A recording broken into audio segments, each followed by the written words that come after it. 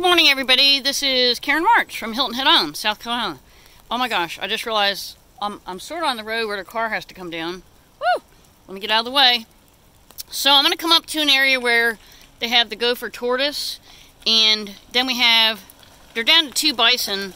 They did have 3, and beautiful plants. Now this is a garden area, and the Chatham County schools run Oatland Wildlife Center, and I have been here usually when it's sunny, and so this is a bit unusual. The Harvest Fest, I try to come here every year just because it's so much fun, and they have everybody cooks from like the 1830s. They have 3 log cabins, which you'll see, and unfortunately that festival got canceled today.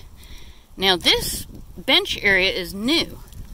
Garden bison wolves. Okay, and they have wolves here, guys.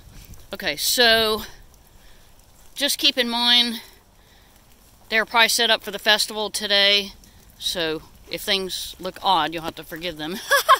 And so here's the garden, and we are signing off live from Oatland. Have a great day.